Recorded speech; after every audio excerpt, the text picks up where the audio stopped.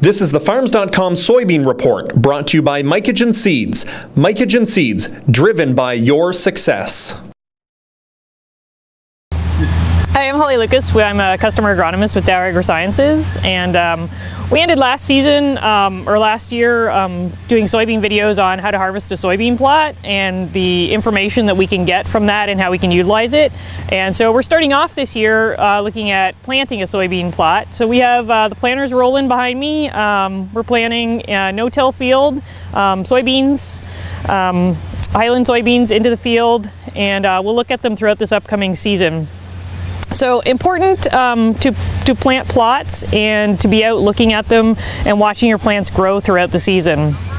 So one thing we can do from this is get the plants planted into a good situation. Here we're no-tilling the soybeans. We also plant into plots that are with a regular planter into tilled conditions, so we can provide you recommendations for how the beans perform in high populations settings, lower populations, different planters to get your best yields throughout the season. So one thing we do once we get these plots in the ground is we come back and we look at them throughout the year. We look at emergence of the plants, we look at early season vigor, and we can also look at how the different varieties perform on the different row widths and how well they'll close the canopy.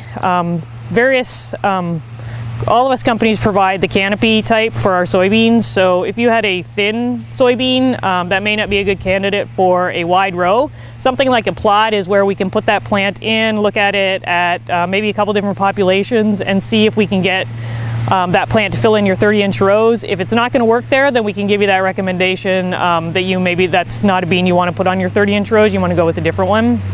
So plots are really valuable. Valuable tool both at harvest time as well as through the growing season, and to be out walking through and looking at if there's any sort of diseases going on, and you can see how the different varieties perform with that disease pressure. What's important to note when you're planting a plot is to make sure you don't just want to throw in anything you have. You want to plan it out, talk to your dealer, talk to your agronomist, set up maybe 5 or 6 varieties you want to test in your area for your maturity.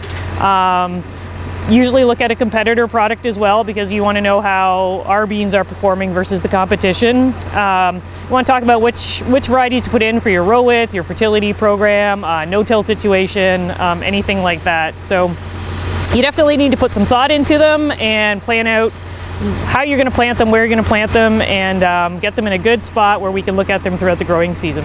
This has been the Farms.com Soybean Report, sponsored by Mycogen Seeds.